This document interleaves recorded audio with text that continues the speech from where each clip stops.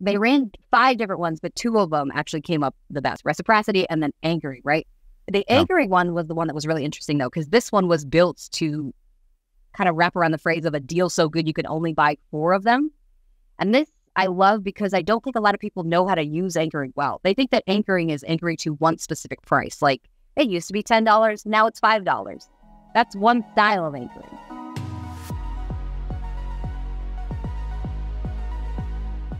All right, folks, welcome back to your favorite D2C podcast. I know we've been gone for a while. I've been on a little bit of a European vision quest. Ash has been over there building the Avi empire. The new rebrand stuff looks fire, by the way. That watermelon is gorgeous. I'm still salty. He still hasn't reconciled the peanut butter bar kerfuffle. But hey, oh my God. It is what it is, and I know where I stand in the Ash Mawani hierarchy. But hey, you know, what do you got to do? What do you got to? Not again. Speaking of psychological titillations and amazingness, we brought the queen, Sarah Levinger, on. Sarah and I, you've actually been on ROAS. We've had a lot. You spoke at the Whaleys. That's actually most requested talk. Was your Whaleys really? Talk? Yeah, I get hit up almost every other week for that talk, which I was featured in as well with my sneaker obsession. But so we're going to dive deep into why you should be thinking about psychology, especially the psychological levers in terms of not only your marketing, your ads, but it should proliferate throughout your whole brand. But before we get into that stuff, I want to talk a few things. First, some just latest news stuff. Have you guys seen, or I guess we'll start with you, Sarah, and then we'll go to you, Ash. What's your rating on the Barbie movie rollout? How do you think their marketing team has done? I'm super crazy excited for this movie, which is funny because I never played with Barbies as a kid. That was not my thing. I grew up on a block with like 8 boys. So we were always playing with like Pokemon and G.I. Joe and like all kinds of stuff. I had 2 Barbies. And that's all I remember about it was I just had them. I don't know. I wasn't like super into the life, but like some women were like Barbie, you know what I'm saying? So they had the car and they had the dream house and they had all the stuff. And it's quite interesting because Barbie has been around for generations. Yeah. And they just keep like lifting it. Like, I don't know. The team at Barbie must just be spot on because they can bring back Barbie every single generation. Doesn't matter who you are, what age you are. You could just bring it back and it works. The campaign for this particular one, though, is like crazy. I saw something from Dara that was some stat that they had gotten over 100 different like partnerships. The collabs are incredible. Like collabs just to get like they've rolled out. And I am shocked that they were able to do it in such a short amount of time because movie premieres are short. I mean, it's like the span of 18 months to 2 years, sometimes longer if you're like Avatar level. But this was quick. I mean, Barbie really only get it. If I remember correctly, they only started promoting early last year sometime is the earliest I remember them promoting it. I mean, it hasn't been around a long time. So they've been crushing it. And that team did some serious strategy before they got into this. So yeah, I mean, I'm all about it. I'm going to go see it. Opening day. I agree that one of my favorites is the Airbnb. They actually made a Barbie house that you could like stay in. Look at the actual Barbie. So good. It's so... you actually just tweeted something about this, about how there's such a power in the zeitgeist, and a lot of marketers think that they can move needles, and it's almost like a salmon swimming up water, where it's like if you can actually swim through the zeitgeist and latch onto this cultural phenomenon, because you're also seeing that with brand like non-endorsed collabs, where all like it's incredible. I mean, Ruggable actually just did a collab with Barbie. It's been insane. Ash, you and I are probably not the target market for Barbie, but I've just been inundated with how impressive. I mean, if there's anything, I mean, I don't know how to label it anything other than an omnipresent campaign. I mean, it is absolutely everywhere. So before I turn it over to you, in Austin, there's a really famous mural right on South Congress. The I love you so much. I don't know if you guys are familiar, but it's really it's very cliche Austin, but Austin's just a cool city like that. And it's just essentially this graffiti. It's on the side of a really famous coffee shop here called Joe's. It just says I love you so much. And they actually co-opted that, where they put Barbie at the top, comma, I love you so much, dash Ken. And so like it's totally taken over the city. It's crazy. I'm not into it because you're defacing my town, but it's awesome. It is very cool. Ash, how would you rate it? What do you think about it? How do you like it? I think the goal for the brand was to really get it out of, I guess, like the aisles of the toy stores, right? Yeah. So it's not just another Barbie movie where it's like a kid, very focused. It's like, how do you get everybody?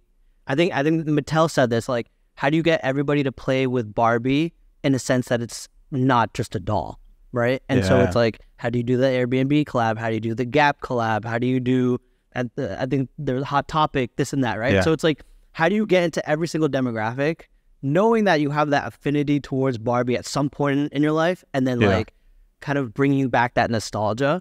And so, I mean, again, I'm not comparing Avi to Barbie at all, but like the way that we introduced fun to collagen was to bring and tug at that nostalgia with the fruity cereal flavors, the Cinna cereal, like that Saturday morning sitting and watching cartoons, and it was like, oh, this is fun now. So I think what they're trying to do, and what I think they did a great job at, is bringing it to where everybody is, and not just, like I said, in the toy aisles. It goes to show you, though, too, how deep these cultural trends go into the individual people that we are, especially in the U.S. Because for some reason, when you get into these like toys or nostalgic things that had to do with our childhood, with Barbie especially, it goes deeper than just the toy itself. Like, you could see Barbie pink and know that's a different pink than like T-Mobile pink, right? Totally different pink, and you would be able to recognize the difference. And this is where familiarity comes in, especially for branding. Once you get to a point where you have basically just like a global brand and you've been able to take it past this just one person at a time type of stuff, then you get into a totally new part of branding. You're at a kind of a new level, new step, where you're starting to integrate it into people's lifestyle, and it becomes a part of their identity, which is what Barbie has done. So they've been able to make it global, which is bonkers. Props to Barbie. Couldn't agree with you guys more. And I think one of the interesting things, and you alluded to this earlier, Sarah, is it's one of those brands that's multi-generational. Yeah. Where it's like the parents get it, the kids get it, like everybody, the grandma gets it, like everybody gets it, because it's just been this pervasive piece of American culture for so long. And I mean, I grew up with like the He-Man stuff. That was like my thing. And like, there's no way you could do a He-Man kind of thing like this. I'm trying to think of something that has been, I mean, this pervasive, which is kind of interesting because there is also on the other end, and we'll get past cinema, but I just find it so interesting in terms of the brand, is the Oppenheimer. And they've actually sold out. I can't wait. Are you guys going to go see it in the IMAX, or are you just going to slum it out a movie? Yeah, you have to go to the big boy, right? 100%. But there was a specific IMAX that you have to go to. Yeah. I watched the TikTok. I don't know where to find it, but I got to find it. Oh, I'll send you the link. I watched this whole TikTok on they were going through that, and there's like this theater finder, and you have to, I guess he shot it on a very specific film. And so if you want like the true experience, and I'm totally with you, Ash. I want the true experience. I want it. I have to, right? But it's interesting because, not to go too dark, but that was also a massive cultural event, in the world with the nuclear bomb and things of that nature. And so they've sold as many tickets as the Barbie, which is really fascinating. And pretty much all the promotion there has been Cillian Murphy, like selfie shot or like screen grabs of Cillian Murphy just looking. For people that don't know, Cillian Murphy is the protagonist who's playing Oppenheimer in the Oppenheimer movie. But and then I guess one last thing to round out, I think you've really made it when you get Google Easter eggs.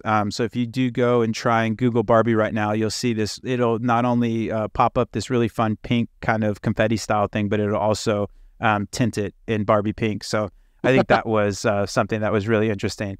What else? One thing there, right, is do you guys feel that the amount of marketing that went into Barbie did have a halo effect on Oppenheimer, just purely based on the fact they were launching on the same weekend? Ooh, interesting. Go first, Sarah, and then I'll give you my thoughts. Well, you guys say I'm already nodding. This is the interesting part about the movie industry, and they've gotten this down to a freaking science. The movies that you couple with, like the movies that you actually get premiered with on the same weekend or similar weekends, right? Similar month, basically, will drastically change how well your movie does because people can compare it to the two. They did this with Avatar. They did it with a couple of other big ones. Inception was the one that I can remember the most. That they coupled it with specific movies during that time period so that they can actually just boost like rankings of both. Barbie and Oppenheimer, I think it was on purpose because really movie blockbusters are difficult to launch, especially in the past couple of years when streaming is such a big thing and it's hurt the movie industry quite a lot. Yeah, 100% yes. I think they did that on purpose. And anybody in the movie industry, let us know. Yeah. I forget that this is a thing. We're throwing just thoughts from the cheap seats.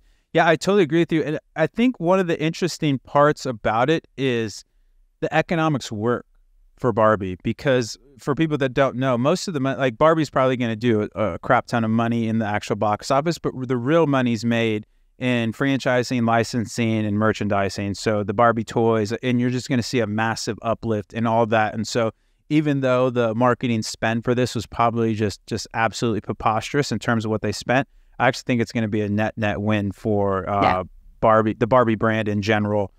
So yeah, I couldn't agree with you guys more. I think it's interesting because there was also I can't remember when it, but do you guys remember The Prestige and what was it, The Illusionist? Or they're almost like the same two movies, but they're like same but different. They're really good. They're both actually very incredible movies, but they kind of flopped at the box office because there was that almost choice paralysis of like which one do you go see because they're so similar. They're so similar. In this case, this is you're talking about a crazy Christopher Nolan flick and then a fun Barbie flick. So it's interesting. I guess the last one I'll give you guys. Are you guys interested in the Ridley Scott Napoleon? Have you seen that yet? The premiere for that. So he's doing a whole biopic on Napoleon, which I'm very, very stoked on. That would be fascinating. Isn't it sad though that like nobody knows that's even coming? Oh, we're so like Barbie, Oppenheimer. Everybody's like, "What's that?" To be fair, it's not. It's like Q4. So to be fair, it's not. It's not like in the. Gotcha. Yeah, it's they haven't started. Yeah, you would not want to be. You don't want to be the other girl of the dance with these two coming in. I mean, it is the equivalent of like Barbie and Ken walking in. Like you don't want to be the other. They are the prom king and queen for sure. Let's switch things up a little bit. So you have been on the Bird app for a little bit now, grinding, putting out incredible content. And then Colonel Sanders threw you a bone. See what I did there, Ash? I still got it. Talk to us about your famous KFC tweet now. It absolutely went viral. It was amazing. And I think actually Ash was one of the first comments where he said, I was here before it went viral. So he's an OG on there. But talk us through kind of that, because I think not only the structure of the tweet, which was amazing, but just the actual value that you got from the tweet. I thought you did such a good job of modularizing that value into, no pun intended, but bite-sized, digestible pieces. Yeah. That one was pure accident, as usual with any sort of viral content. Always right. Anybody that tells you that they can just get you viral content, don't believe them, because true viral content happens at a very particular time for a particular reason. So I took 2 weeks off at the beginning of June on purpose. I was coming out of no commerce. They grew so much faster than they're still growing, like exponentially faster than anything. So I came out of that ecosystem and was like, I think I need like a mental minute because I'm just because I've been producing content 4 posts a day, 5 days a week for 3 years. So it was just like go. I mean, thousands of pieces of content. So I was like, I'm tired. So I took 2 weeks off at the beginning of June just to like rest. And it was fantastic. Dopamine fast, like went pure off of everything. During that time period, though, it was very strange because I kept having all of these ideas for like, that would be a good piece of content. So I wasn't really resting. I was just pretending to rest. Came back and randomly was like, this is a really interesting post that came off of one of Ogilvy's kind of like case study sites. They have a site called Inside BE. You have to pay for their case studies, which I do because I'm obsessed. But to get into like the deeper stuff, to understand the like behavior science strategy that they're doing, they had one post that was a paid post for KFC. And I was like, this is fascinating, like interesting. So I just wrote up my own kind of summary of it. Posted it thinking, like, who knows if this will do? It's KFC. It's not D2C worthy, like level. So maybe people won't even like this. I went to sleep and it was at like 50,000 people had seen it. And I was like, sweet. This might be my very first like 100,000 view post. And then I woke up the next day and it was like 800,000 people have seen this. But I was like, oh, okay. This is way different than I thought it was going to be. So I watched over the next 48 hours and I ended up getting 1 million views off of that one post in 48 hours. And I got over 2,000 new followers from that one post. And I got 567 new email subscribers. Wow. And just like DMs all over. Like it was a lot to manage because it's just me. Like I don't even have a VA. It's just Sarah over here. So I'm like, cool, I don't know how I'm going to manage it. And it was so surreal. I had lots of people commenting. I actually got contacted by the global head of behavior research at Ogilvy. And was like, oh, like, we loved your post. Like, do you want to chat sometime? I'm like, yeah, I do. It was bonkers. Like, it was just so strange because I never really had a viral post. I've had good posts where it's like, 10, 20, 30,000 people. Never a million. That was like, whoa. So, yeah, that was the beginning of it. Definitely a badge of honor. For people that aren't in that million, can you kind of break down what the post was about? Yes. So this post started with basically just the idea of how KFC in the Australian market was trying to increase their sales. So they had done this one campaign for like, I don't know, probably 4 or 5 years, where they ran like dollar, sales on French fries in particular. They had done it for a couple of years. So I think the consumer base was getting used to it. They just couldn't get it to boost anymore. So they were trying to increase. What should we do? They went over to Ogilvy, and Ogilvy was like, well, your product is not the problem, right? Like, and we can't increase the price. We can't change the product itself. We also can't change the dates of this run because KFC wanted to run at the same exact time. So they came in and said, we need to do something like for science. We need to use some psychology in here. And we need to increase the actual intellectual value, right, of the product itself without changing any of the offer, which is highly difficult to do. Yeah. So they went in and they drafted 90 different ways to say $1 fry, which is hard. You got to have a good copywriter for that. Went to all these different ways to say it, and then chose the ones that were specifically psychology based around value. So there's a bunch of different mental heuristics, so mental shortcuts, that pertain just to price or just to value of a product. And they chose 5 of them and then ran them into Facebook campaigns that were just optimized for clicks, not even conversions, just clicks. Love that. And the reason they did that is because they wanted to test and see which one of these, $1 ads, $1 French fry ads, is going to be the best for getting attention, not necessarily getting conversions. Because they already knew on the back end, people are going to buy French fries no matter what happens. We need to get a lot of people to buy French fries. So they went and ran these. The one that popped up that was the best, that was specifically attuned to they ran 5 different ones, but 2 of them actually came up the best. Reciprocity, thank you for reminding me, reciprocity, and then angry, right? The angry one was the one that was really interesting though, because this one was built to kind of wrap around the phrase of a deal so good you could only buy 4 of them. And this I love because I don't think a lot of people know how to use anchoring well. They think that anchoring is anchoring to one specific price. Like, it used to be $10, now it's $5. That's one style of anchoring. But there's like millions of different ways that you can anchor to things. So this anchoring was more about anchoring how many you could buy, not necessarily what the price was. Yeah. And by doing this, they basically made it scarce without making it scarce. Yeah. It was like the strangest psychology backwards way of doing it, but it worked incredibly well. So after they ran this campaign, the campaign itself did fairly well. But what they noticed was over the course of the next summer, they got a 56% increase in sales based upon the fact that people thought they could only buy 4. So they would go to KFC and they would buy like 4, and then they'd come around in the drive-thru again and buy 4 more, and they'd come in there on the drive-thru again, buy 4 more. So like people were basically just using it as a game. And it was all based on this random psychology of you just told them what they couldn't have. So they were like, challenge accepted. Fascinating stuff. I can't even get enough of it. Yeah, it's artificial scarcity is something that I think is, so for me in the sneaker world, that's exactly what happens as well, where because sneakers are just intrinsically extrinsically, just not that, there's no real value to them. All the sneaker value is essentially intrinsic, where it's this artificial scarcity, and you're going to drop these limited drops, or these sneakers are incredibly hard to find, and so you got to know a guy or gal or whatever to get you hooked up. So I absolutely love that. Ash, have you guys done anything? Well, you do limited drops sometimes, right? In terms of the artificial scarcity, tell us something about some of those. Cough peanut bars, but whatever. Yeah. That's where we've kind of improved retention quite a bit. because we have been known to sell out quickly, right? I think during COVID, the first couple of times were unintentional because we were genuinely like just starting. Like we couldn't order a ton of product at one time, but we would sell out quickly, right?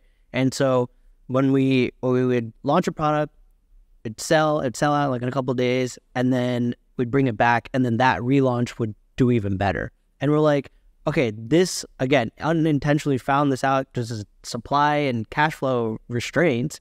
How do we now apply this to the rest of our marketing and recreate this artificial phenomenon that's happening, right? So every time we did a flavor expansion, we could go and get 5,000 to 10,000 units and then probably sell through, or we can get 1,000 and really push the community to understand, like, hey, if something's considered limited time offer, it is limited time offer, or it's a limited edition flavor. So I think that's where, when we had, like, I think it was in 21 where we had 20 or 26 launches that year.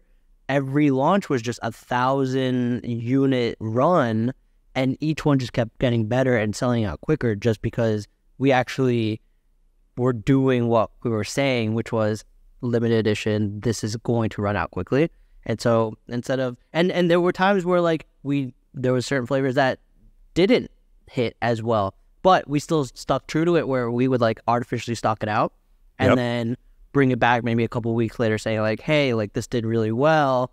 We have a few more units, and then it would sell out again. Right. So like, it's interesting to see like even the flavors that didn't do well, just because people thought it did well, ended up selling more too. Right. So it's crazy to think that way. And it's like, yeah, how do you use like this phenomenon in everyday marketing? But it's tough when you're not really like launching new products. So I guess question for you, Sarah, is for especially now, right? We're calming down on the launches, this and that, really refining.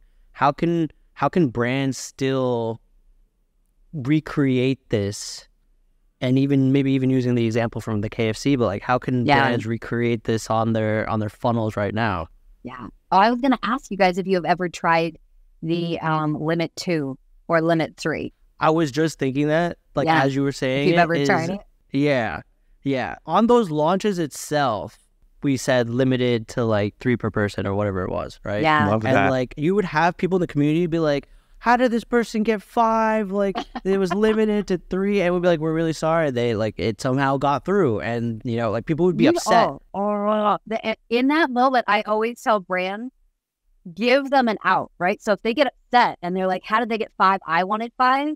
We never ever say like, oh, I don't know, it was just a fork. We always say, here's how they did it. They made another email address and then they went and purchased more. So go make another email address.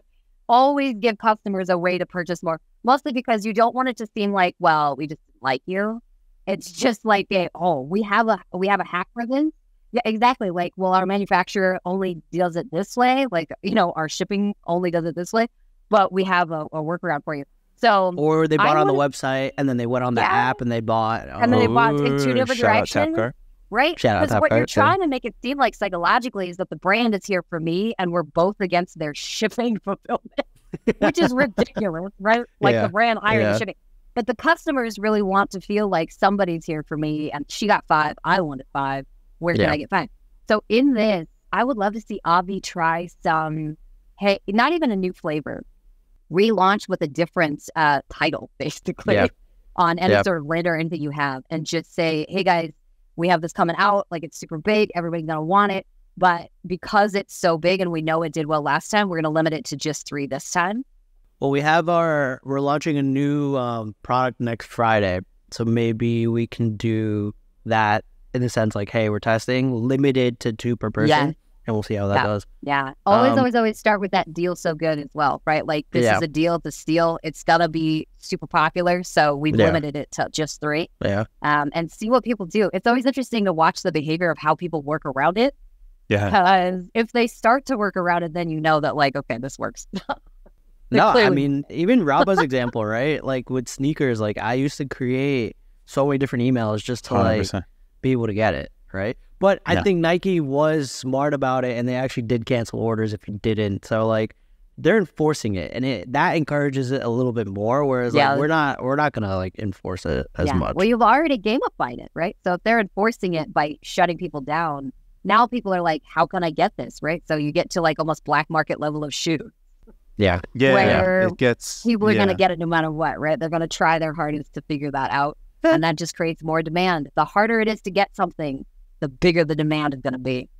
I wonder how you can do this on like, at least for like, say like on Meta, right? Like if you're running a funnel and you have your main offer, your evergreen offer, like and I'm going to test this and maybe even tweet this out, like the results from this, but like literally just having in the buy box, like limited to new customers only, right? So it's like, or like limit to one per customer, whatever it is, one offer per customer, and see what that actual bump is. Yeah. To see like even that one line of text, does that improve conversion rate by 10%? Does it increase it by 20%? Whatever it is. I'm gonna get to the bottom of this. Yeah, I'll tweet out the results. Test it and let us know, because like and it's fascinating because you don't need a whole lot of text, right? You don't need a whole lot of incentive to push people to buy. These days, I feel like a lot of brands are working so hard to get people past the purchase point when we don't really need to push that. I mean, especially if you have good product, good brand. Even just one line of text of just it's limited to this many for this many people, that in itself could drastically change how your ad performs for sure. I love that.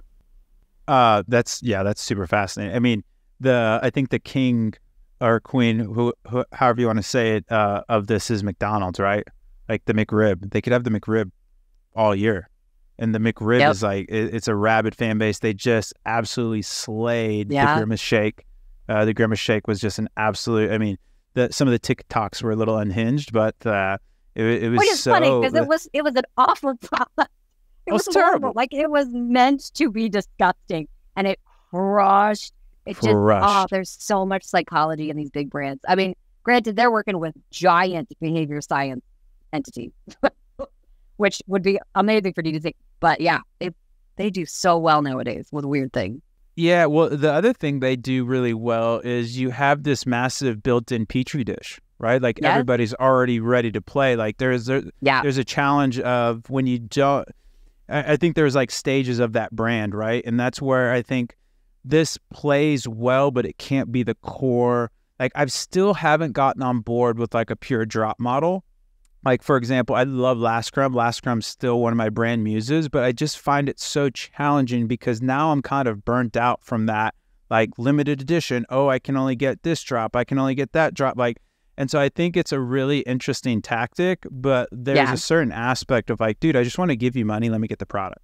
And like having limited edition stuff is amazing, but like there's a certain aspect of like, you get burnt, or personally, I get burnt out of trying to hawk down cookies constantly, right? Like even with sneakers, like I don't even go on sneakers app anymore because I always take the loss. So I'll just actually pay the inflated price on StockX, give somebody else some more money just so I can have the... Rob, are you telling me you don't have a plug yet?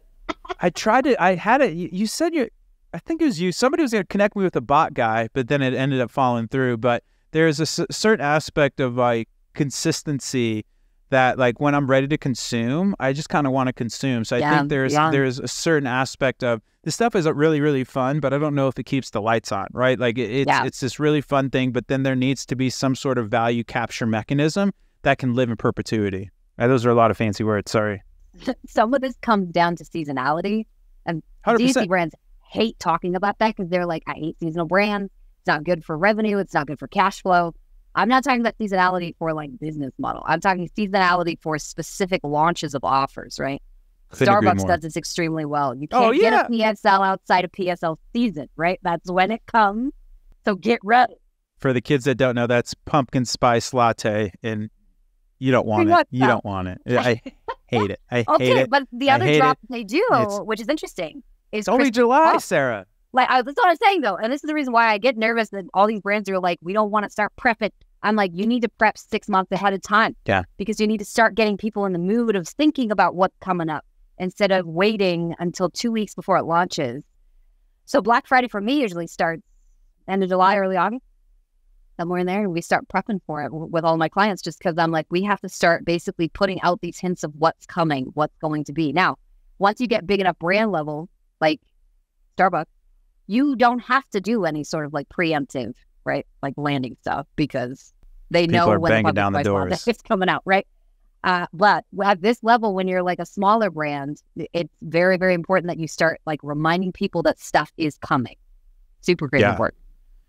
Well, and I think too, what's also interesting about a lot of these is they build on, especially like the pumpkin spice latte, is it's built on a natural seasonal change, right? Where it's like, oh, this is almost like the moniker of like, oh, it's Halloween time, it's fall, I get my pumpkin spice latte, and you build on these kind of built-in calendar triggers that you can then layer on. So there's not a ton of so there's a great guy called BJ Fogg. He has this incredible model called the Fogg behavior change model, and essentially for behavior change to happen, you have to have three things. You have to have the prompt, the motivation, and the ability. And all those things have to happen simultaneously. And I think a lot of these brands do that really, really well. I want to ask you about, so Robert Cialdini is one of my absolute muses, Super G. For people that haven't read Influence, actually he has a new book, or a reiteration of Influence, fantastic book. But in there's 6 principles in the first one, and then he added a 7th one. But there's scarcity, authority, social proof, sympathy, reciprocity, consistency, and then in his recent iteration, he added unity. How do you think of those for a brand, or is that a good starting point, or is that too high level? Like, what are your thoughts on Influence or things of that nature? Because I found that as an incredible, great base level understanding for psychological levers in terms of pretty much anything. Yeah, I love Cialdini. I think he did a fantastic job of kind of distilling down some of the basic human things that we experience when it comes to like motivation, especially when it comes to purchases or acquiring resources, really, is what humans are constantly trying to do. Yeah. Or status. The tough part of, or status. And you could argue huge. Status is a resource, but I'm trying. Yeah. I mean, a lot of people use it as a resource, that's for sure. I find it really interesting though, because I spent a lot of time studying all of this stuff. So I have a deep, deep knowledge of psychology, consumer behavior, those type of things. I find it very difficult to teach. And so Cialdini is fantastic, but the issue that I think most people have once they read them is great information, and then they immediately forget it because it's heavy. It's a deep, deep dive into these really interesting concepts that are very complex with lots of pieces to unity. There's a whole lot of pieces to reciprocity or social proof. It's not just putting a testimonial on an ad. That's not what social proof is. So he's not usually my go-to when I tell people like, here's what to read. I like it. Who's he's the probably go-to like number then? 5. Oh wow! This is the 201 or 301 course, not the 101. Exactly. Well, again, it depends on how much knowledge you have about psychology. So if you've been studying this for a while and you're just like, I need something deeper, he's fantastic. Like absolutely 100%. His book is like top 5 for me. The number 1 book I have right now is Marketing to Mind States. I talk about this one a ton, by Will Leach, mostly because he breaks it down to the specific emotion. And I think we got to start with emotion first and then work into what emotion actually builds, right? So there's a lot of emotion behind reciprocity. That has to do with giving a little bit, right? So we're trying really hard to make sure that we're loving into the people that we want to be associated with, but it also has to do with what we want back. So usually reciprocity, once you give someone something, you expect that to be returned in value. So I'm not going to give Ash a car and expect him to give me a gift card to McDonald's. I'd be like, wow, that's what okay. Wow, I thought we were better friends. What I'm saying? Like I'd be move. a little. So reciprocity is really important. It's really important for brands. Oftentimes we give something to people and we expect a crap ton in return, right? It needs to be balanced reciprocity value. So I like Marketing Mind States because it dives deeper into all of these specific emotions that we feel when we purchase things. And then you can use those emotions to build on these like more complex neurological concepts. Yeah, I couldn't agree with you more. I think the other thing a few things going on there. One, I think D2C is one of the most nuanced like categories ever, where like it's really hard to have a best practices. Like when you get into these big behemoths, it's kind of like rich people. Like rich people are the most homogeneous, boring people ever. They buy the same brands. They, take private flights. They go to the same places. Whereas like the middle class is actually way more fun because there's just a smorgasbord of consumption. Like you're not Montclair, Hermes, like, you know what I'm saying? And so I think that's one of the challenges with D2C is everybody tries to overlay templates on D2C, but that was my bear case for like Thrasios or Keith Ripper Boys Open Store, where it's like you're not going to get synergies because all these businesses, like, they look like the same, but they're so nuanced and so contextual that you're not going to get the synergies, quote unquote. Again, I'm using all these gross words, but that you would expect when you have a roll up, right? Where it's like, if I roll up a bunch of 3PLs, that makes sense because now all these 3PLs essentially do the same thing, where it's like, just because I'm a D2C store, there's so much nuance there. And the point I'm driving towards is what you said about Robert stuff, is that I think honestly, a lot of these they're not necessarily bad on their own, but when you start to blend them, for example, reciprocity with unity, with social proof, things get really interesting, right? Where it's like, oh, I put a little golden ticket in your card where it's like, hey, you can get a free thing, or hey, you get access to the limited drop because you bought this. It's like that surprise and delight, but then it's also artificial scarcity. And it's this blending of all these things. So I really take your point on that of it might be more of a advanced subject, because just learning these 7 pillars of quote unquote, behavioral mindsets, it's hard because a lot of times it's a blend of all of them. It's not just reciprocity. Like sales is very reciprocity driven, right? Like, oh, hey, let me give you something and you're going to give me something back. Or, hey, there was the people that, what was it? I forget, like the Buddhist or somebody that would sit outside the subway with the roses, and then they would give somebody a rose, and then they wouldn't ask for anything. And then like, oh man, now I got it, I got to give you something. Here's a few bucks or something to go help your temple or whatever you're trying to do. And then they would like round the corner, drop the rose in the trash or whatever. And then they would just go grab that rose and do that. And so that's a perfect example of reciprocity. But I just think that there's a lot of complexity and nuance to D2C that isn't acknowledged a lot. And I think that's one thing that can be definitely learn the basics, but a lot of times the mastery is in the blending of a lot of these principles. Yeah. Well, humans are complex. I think we often forget that, like, we're dealing with humans here. It's not like we're dealing with computers. It's very different if it's ones and zeros. Here, we're dealing with humans who have massive amounts of all kinds of different experiences and relationships they've been in and associations that their brains have made.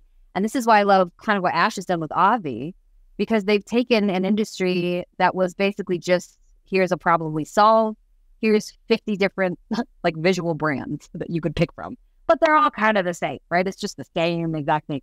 They took it and said, obviously your need for collagen is complex, but also like your desire for something that you have to take every day is also complex. So let's make it fun. Let's add flavors. Let's add colors. Let's add all kinds of different things. And Ash, I want you to obviously put your 2 words in here because you're the man running the ship, but I honestly think of it as a different, where I think brand is actually more important and impactful in commoditized spaces. Because if you have product differentiation, it doesn't matter. Like your product's just arguably better. Who cares? I don't care if the brand is great or not. Like, give me the best product. Where when you have a commoditized space, you need to have that brand differentiation. And I think what Avi did was they made this community. They made this, going back to your emotional state, they made this thing that I want to with, like, oh my gosh, like I'm part of the Avi community, blah, blah, blah. And then the byproduct is, oh yeah, I take collagen, or oh yeah, I take the sex thing, or oh yeah, I take the fertility thing, or like it didn't start. I know from the business, from the ground up, it started like, what product can we build? But from the whole marketing experience, the product was never the show. The show was, how can I make these people feel like they're emotionally connected to the brand? They're doing right by themselves. They're making themselves a better life. Like, what are the emotional strings I can pull on to make them feel like they're a part of something bigger that is going to make their life better, so they can tell their significant other or their kids that, hey, I can go play with you now, or hey, I look better now in the mirror, or things of that nature. And then just the monetization mechanism happen to be collagen or what have you. And so I kind of take your point, but I see it on the flip, where it was, instead of almost like a bottoms up business, it was a top down, where it's like, how can I create this incredible experience and community and emotional charge that I can then monetize through these different vectors. And that's on knowing your customer. Ash is real good at this one. Yeah.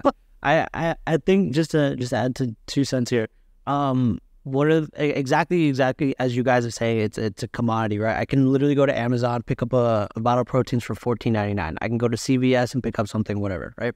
Why would anybody come in and buy this for $40? Okay. At the end of the day, when we're marketing, right? The number, there was 2 things I really wanted to happen, which was the second a comment comes in on an ad, we respond to it, right? And we have a community that we can push and funnel people in to make sure when they do get our product, they have success with it, right? Nobody else, I'm sure there's other brands that have it, but like the majority of them do not have this, right? They don't have this emotional connection. They don't have a connection with other people who are going through this that they can relate to, right?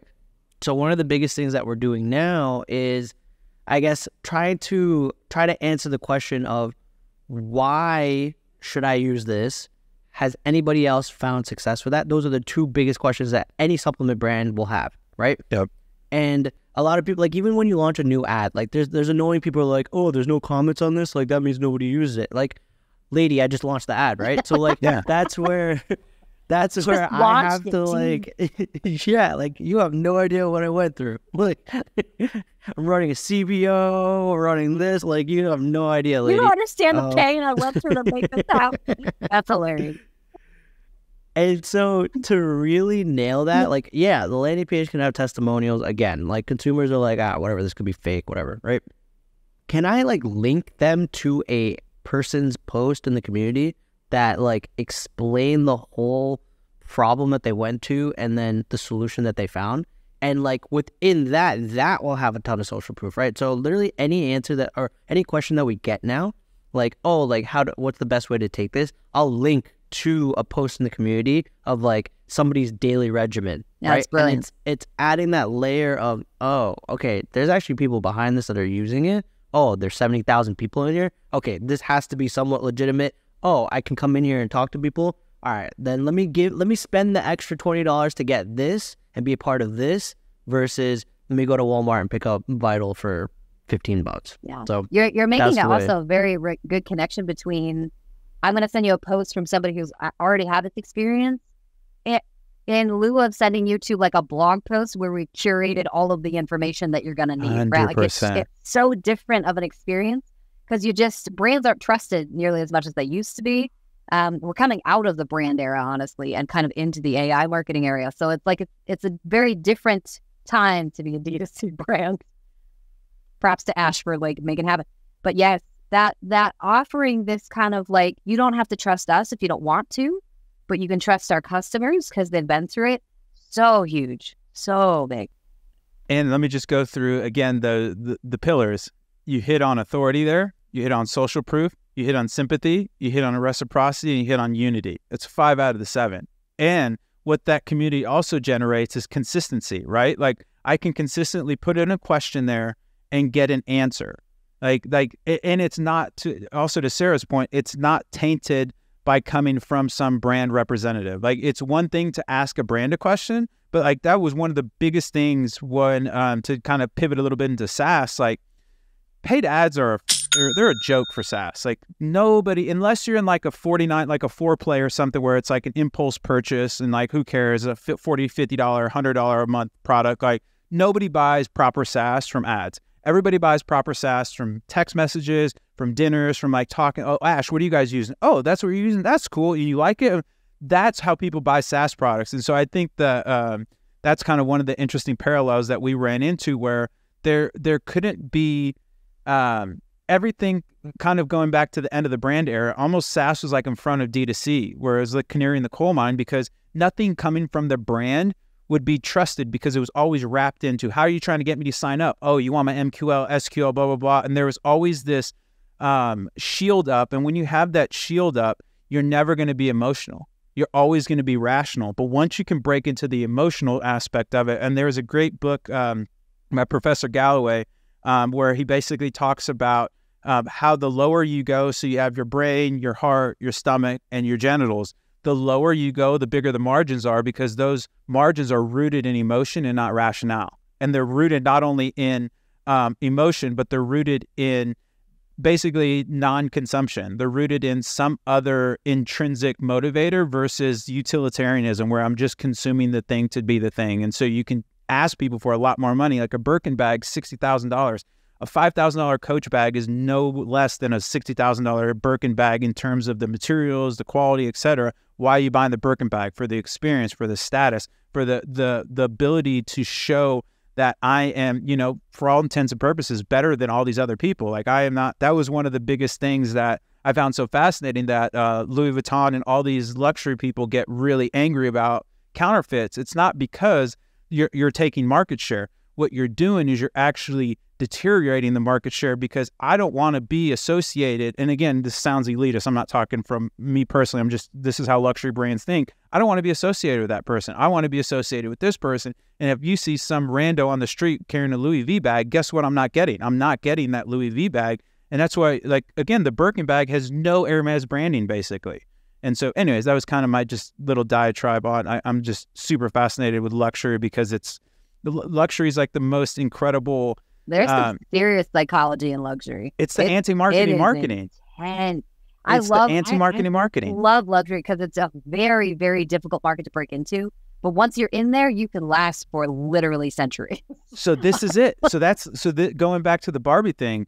So there's a bifurcation between premium and luxury. But luxury, the challenge there is exactly what you said, Sarah, because luxury is almost generational. Like yep. It has to be. It has to be. Like Louis V would literally start as a case maker. Hermes made saddles. Like, these are absolutely old, iconic brands, and it's crazy. Yeah. Anyways, I won't go down all those crazy pathways, but luxury, I could go on and on and on. It's my marketing muse. If you want, I'm gonna like overtake. Flip the script. Why do you think customers have such a big distrust in brands up front? Like the very first, I don't trust the brand. Because this seems to be like, I mean, I have my own theories, but like, it seems to be massive, market-wide, any industry, any vertical. It's like, immediately, I don't trust the brand, but I will trust the customers of the brand. I want to know what you guys think about this, because I've been thinking about it for a while. I'll jump first, Ash, just to give you some more time to think. But for me, it's, again, going back to the emotional. I don't think you care about me. You just want my money. But if you give me stuff, with experience-based? Like they've just experienced enough bad. Well, I think brand is an aggregation of all the brand touch points. So if the only experience I've had with the brand is asks, why would I trust you? Like, you're sending me ads to buy, you're doing this to do this, you've given me no value, and all you're doing is asking me. You didn't even take me on a date. You didn't even send me a love letter. You just want to go to bed. Like, that's crazy. And again, there's some brands that you can do that with, because the brand doesn't really matter. It's a product, and you want that product, but you've already done your research on that product. So you've already kind of educated yourself, where you're like, okay, cool, I want this. But brands, like prospecting in general, like there has to be on-ramps to, and again, going back, because Triple's the closest experience we've had, or it's just most recent, is that was one of the things we didn't do well at the beginning, was there was no real on-ramps for it. Like, if you were coming to the website, it was basically buy. Like, so it was like, oh, you know what? We need a newsletter. We need a podcast. We need to start throwing events. We don't care if you give us any money. All we care about is, are we making your life better? How can we generate value for you? And so now I'm not a salesperson, I'm a friend. And then, if you do want to give me some money, here's how you can give me money. And so that's my kind of rant on brands, where brands just want to give, or take right at the beginning.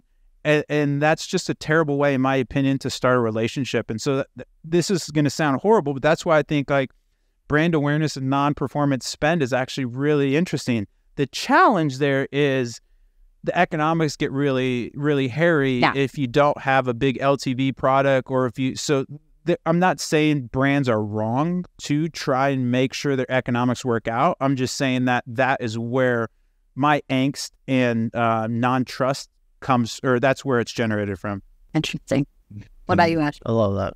Well, I mean, from the SaaS perspective, I totally agree with your premise of like, how do I give, right? Which is why a lot of these dinners are like super popular now. Like, how can I get you dinner, drinks, and then at least maybe talk about the platform? So totally be there, right? when it comes to, and I want to talk sympathy about as this, well. Sure. Yeah, fair. Yeah, fair. I'm gonna talk about this from like a prospecting, like on a meta situation where like you see an ad. Again, I'm not in any mood to buy something. I'm just on social. I'm looking at news. I'm looking at whatever. I'm here to be entertained.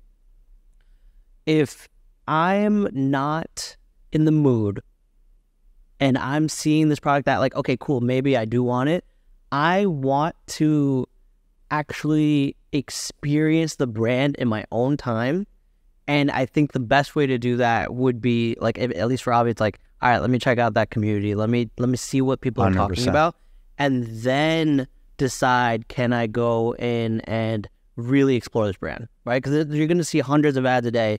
Which one is really worth my time going into? I think that's where, to your point, Sarah, I want to see the customers really like talking about it and really like boasting about it, because then I only have a certain amount of budget to allocate towards whether it's frivolous spend or spend that I need stuff that I need.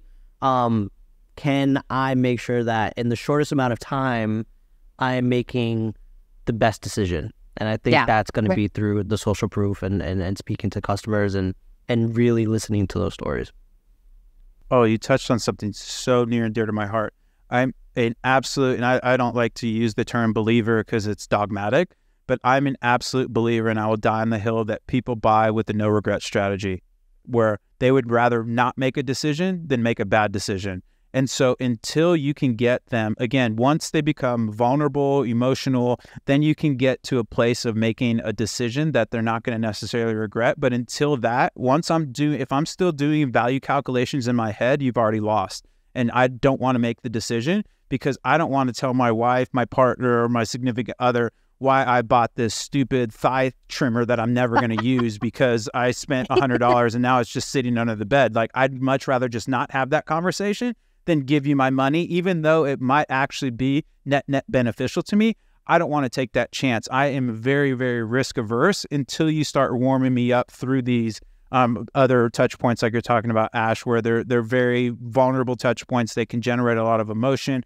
They can show me the dream that I can believe in. Until that point, I think it's really pointless to sell because it depends. All this is nuance. It depends on why you're trying to consume.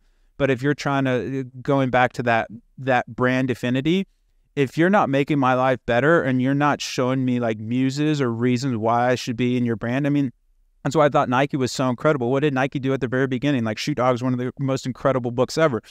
He partnered with all the best athletes. Like, dude, I'm not even going to run ads. I just want, you see that guy, that Prefontaine that just won X, Y, or Z medal? Guess what he was wearing? I mean, I don't know if you guys remember, but the Tiger Woods golf shot, where that like ball rolls, and because he was using Nike, and you can't even make that up. Like, it was like a advertised, right? Where the ball literally stays there for like half a second. The Nike logo is perfectly displayed, and then it drops in the Masters. Like, come on. And so I think that without giving people that, again, looking forward to or things of that nature, it starts to become a transactional relationship.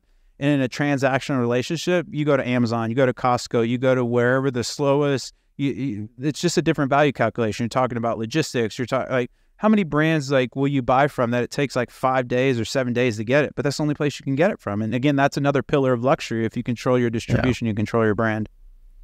I think that's why also like influencer marketing does like very well when done correctly, is that you don't feel like you're being sold to. It's somebody that I respect and I follow is telling me how something helped their day. Again, this has to be the most genuine thing like ever. Like, it's not like, oh, hey guys, like whatever, right? It needs to be authentic.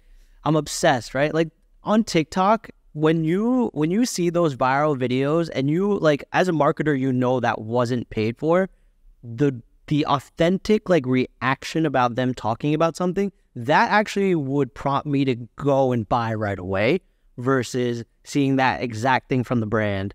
Even though it's the same product, even though it does the same thing, it's just presented in a way that's like so much more authentic. So I think there's something to be said about why influencer marketing works so well, and that's probably the reason why. No, I couldn't agree with you more. Brilliant. Gosh, Sarah, you need to host more with us. You're pulling out all the goodies. I would love to have a podcast. Pulling out all the goodies. I love this it. This is the type of stuff that we don't talk enough about, I think. So, yeah. Yeah. Well, I think, again, the challenge, a lot of it is everybody wants like a playbook or a template and things. And it's just, again, D2C is not that. Like if you want to start a drop shipping brand or whatever, whatever, you can do these things that you're just essentially trying to drive consumerism. But if you're really trying to make emotional connections and help people in ways that are unique to your brand, one, it's hard. Two, it's expensive. And three, it's scary because you have to figure out ways to monetize, right? Like this is a business, not a charity. And so there has to be some end game of like, I can't just run brand awareness the whole time and then not have any impact on revenue. Like if brand awareness is working and I see the impact on revenue, that's fantastic. But just because people love me doesn't necessarily mean they're going to give me money. And that I think is the big rub. And like anything, you can go too far in either direction, right? Like, oh, we don't ever need to ask for money because people love us, and then you go out of business. Or you become just cutthroat of like, oh, I got to get more money. And so like all things, it's gray, not black and white. Tweet that. Sweet. Amazing. Look at that. I know. I need my KFC moment. Ash has had it. You've had it. I'm over here slumming around in the tens of thousands. Unbelievable I am. What else you want? Is there any, maybe we'll wrap up on, is there any brands that are really doing psychological ads right? Like, are there any brands? One question. Oh, you got one more? I got one question, right? So I think a lot of people have been talking about like summer's always like a really slow time for people that they should be focusing on Q4, whatever it is. And there are brands that need to survive during the summer too, right? So when you've had, I guess, a phenomenon of one, you have like Father's Day, so Father's Day sales. Then you had July 4th, 2 weeks later. And then you had Prime Day sales 2 weeks later, right? How do you go about also have some spilled tea about Prime Day? How do you go about like adjusting marketing so that one, you're still staying relevant through the slower time, but then like without devaluing yourself where you're like constantly going through sales, you know? Yeah. This is a really interesting question because this is something that I think Amazon struggled with heavily in the beginning because they just kept hitting holiday sales, Christmas, 4th of July, Halloween, like, Mother's Day, those type of things. As soon as those holidays end, you see sales drop, it becomes dead zone time, right? And summer is notorious for dead zone time unless you have a summer-based product. Mostly because people are outside. The behavior has changed, right? Humans are traveling, doing things. Traveling, like doing things other than shopping. Even though they bring their technology with them now. Like they still have their phones and they're still on social media, but they're not purchasing as much because they're not thinking about it anymore, right? Once you get inside and it's colder and you're cuddled up all the time, all you want to do is shop because it's a good dopamine hit, right? So what Amazon did was they made their own holiday with Prime. They were freaking brilliant with it. They made their own holiday, and they're going to continue to do this. It's not just going to be Prime days. They have random days all over the place per little tiny industries where they're like, we're going to run sales on this. If you're a brand that doesn't have billions of different product types, it's a little bit more difficult. But you can come up with your own holidays at any point in time and just say, this is Obvi Day. And on Obvi Day, always on August 1st, from now on, for the next 50 years or however long we're in business, we are now just going to do some sort of promotion. It doesn't have to be a discount, but we're going to give away free gifts with every single purchase.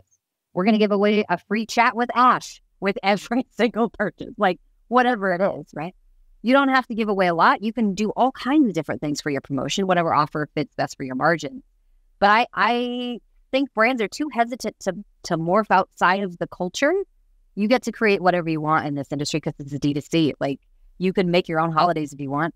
If you have any brand that you market to women, back to school can be used at any point in time. As soon as you hit July, back to school needs to be started to prep because like all of these women are starting to think about purchasing now because we got kids and like we're getting into purchasing mode.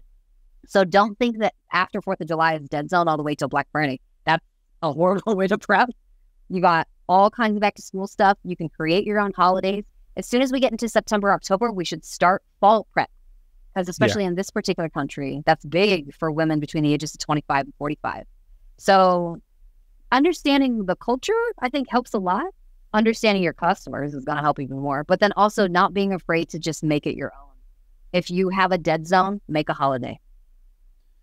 Yeah, and I would take that even a step further. Like for you guys, Ash, you could make a month of it and say, hey, you know what? We hired a virtual personal trainer, and you guys can join X, Y, and Z and create value on this. And okay, we're going to do this. Oh, exactly. We're going to have a cohort of everybody. Hey, we know you have your summer goals to do this way. So I would think of it not in terms of monetization, but in terms of brand engagement, because a lot of people just aren't shopping. But you know what? Once I'm done traveling, or like, hey, I can do this, or hey, we're going to do wines from around the world because we know you, and we're going to get a sommelier on, and blah, blah, blah. You have a fixed cost to do this. You get a ton of brand engagement. And then at worst, you're filling up your retargeting pools for the real money months when people are ready to spend. And so I think you do need to be cognizant of the economics, but there's way easier ways to create these layers of brand engagement that not necessarily drive revenue, but they drive value for the person. And then when that person's ready to consume, like, oh, by the way, if you want to keep up your summer pump or whatever, here's a really good Avi stack for you to go into the fall, or things of that nature. And so I would take it a step further and figure out ways that you can build on periphery. Like another cool thing that you guys could do is like, oh, by the way, if you buy X amount, hey, we created these cool travel packs because we know you guys travel during the summer. So instead of having to lug this huge Avi container, here's a $5 upseller. Oh, you're part of our membership. Why don't you join our summer membership, and you get the travel calendar, you get access to the yoga classes, you get access to all this, and you can do it in such a way that you're creating value for the consumer, and it feels like a one-to-one, but it's really a one-to-many. And so I think that's how I would approach it in the dead seasons, because you're absolutely right. You're going to either want to drop products or things of that nature, but even product drops don't really work out because, to Sarah's point, like the zeitgeist isn't ready to consume. Like I'm ready to go outside. I'm ready to travel. I'm ready to this is my time. How can you make my time better? But I can keep Avi in the decision purchase, or I can keep Avi near and dear to my heart because they help me out through this time. Yeah. And really just go with the behavior that's already there. This is if you take nothing else from this entire podcast, please work with the behavior that's already there. Don't try and change behavior, because that's the hardest thing you could possibly focus on as a D2C brand. Work with the behavior that's already there. So even bigger, if you wanted to take Avi to like ridiculous level, which I don't even know if you want to go there, Ash, start your own Avi TV that has shifts by season, right? That you can continuously produce content for these women that they can consume themselves outside of the product itself. And you have so many. I mean, you just have so many testimonials. You could push that on there. You could hire somebody to do yoga classes. It could just be, it's now August. We need to start prepping for what's coming up. Like, here's what we're going to change on the Avi channel, type of thing, and just make it a part of the year. Yeah. Yep. Totally agree. Get it. Free game. That free game. Okay. What else do we want to talk about? We're kind of pushing up over an hour, so I want to be cognizant of everybody's time. Is there anything else, Ash, that you wanted to throw against the wall of awesomeness that is Sarah Levinger? I just had that question, and I'm satisfied question. Now. Get it? It was a great question. I think I'm gonna wait for it. I think one of the biggest challenges is smoothing the revenue curve for D2C. And so again, I think for me to take kind of like a Sarah Levingerism, I would start in that smoothing the revenue curve of how do I generate value for my users, not how do I make more sales. There's time to make more sales. I'm not saying that. Q4, Q1. Make people give you a bunch of money. Q2 can be just a challenge. Like, and to Sarah's point, like going against people's not only societal stuff, but just the inherent things. It's a game you don't want to play. But if you can piggyback on this stuff and then build like a hibernating bear, and then when you kind of come out of that cave, it's just going to be ROAS for days. ROAS for days. Yeah, let's go. It all comes down to that behavior, man. And if you don't know the behavior, find someone who does. And then, go to Rabba. And then have Rabba just create a plan for you like he just did. Not Rabba. Because that was the other thing I was going to touch on that you really said, and we'll wrap up on this, is that one of the really cool ways to do that is behavior stack, right? Yeah. So like we were, back in the day, I was working with a company that we wanted to do sleeping pills. And so like, not like bad sleeping pills, like melatonin and stuff. And so one of the things that we did was like, hey, what do people usually do at night? You usually brush your teeth at night, unless you're some kind of psychopath savage. I actually went through a hippy dippy phase where I didn't brush my teeth for like a year because I thought all that it was Don't try that at home, kids. It was horrible. Not the path. But anywho, I was like, our ancestors. I was like horrible? Super into. It was terrible. I got really into ancestral health, and like it was not. That's not the path. What was your dentist? Modern dentistry is amazing. You use toothpaste, brush your teeth. But the point there was, once we started to stack on those behavior triggers, going back to the behavior model of having that prompt. So you have the ability, you have the motivation, you have the prompt, because the prompt was like, okay, I just brushed my teeth. Now what do I do? Oh, I take my melatonin tablet. And so that's another nice behavior hack if you're trying to get into, if you have a cyclical consumable. Yeah. Okay. We're 5 minutes over the hour. Sarah, how can people work with you? Where are you? Are you on the Mentor Pass? Drop all this. Time is yours. Plug everything. Yes. I am on Mentor Pass. Please go find me over there. Obviously, they'll drop all my links. But I'm also on Twitter constantly. I am still over there posting, trying to keep up my record. I've dropped my posting a little bit just because I'm like, I can't post 4 times a day anymore. So tired. So I've switched to long form posts, which seem to be doing better. I mean, just, view-wise overall. I'm also on LinkedIn. I'm trying to get my YouTube back up because I've got these all these really cool ideas for I tried to make $1,000 off of a $1 ad. I'm going to give a brand to the consumers for a day and see what they do with it. I'm going to interview all these consumers and see what they think about Avi on the street. I just have ideas and I want to do them and I need help is what I need. Let's collab. Anyway, let's sync offline because I'm trying to hit the YouTubes as well. If I could build any audience, it would be on YouTube. Not TikTok, not Twitter, not LinkedIn. I think those are the most valuable users, and you can do long form, you can do education, you can do fun. I'll connect with you offline. Mentor Pass, you still newsletter or no newsletter? I do a newsletter, yes. Okay. I finally started one. I should have done it 2 years ago. I'm just dumb is the problem. How do people sign up? Yeah. It's in my bio. If you go to Twitter, we'll drop all it's just in my bio. So beautiful. We'll drop all the links. Okay. Are we still doing Vitamin Shop or have we switched to Wally World? Still Vitamin? 3 weeks. 3 more weeks. Okay. Tired and all. 3 more weeks. So I'm on the European Vision Quest on the bullet train in Morocco, and I look over and I see a Vitamin Shop. I pull the lever and I stop the train. And then what do I do, Ash? I mean, if you don't get arrested, you should probably head to that Vitamin Shop that you ruined everybody's days over, and you pick up every single bottle that was there because you have to make it worth it. And then you come back, you tweet at me, you send me a picture, and all is good in the world. And then you head back to America. And then you do the same thing, man. You get out of the airport. Do the same thing. I love that. That's sick. Melwani, you're on the Mentor Pass. Where else? Yep. Find me on Twitter at Ashford Melwani. Chew on this. Oh, yeah, your new season. Yeah, new season. Yep. I've been new season binging just those. dropped. They're so good. They're so good. Production qualities is insane. Yeah.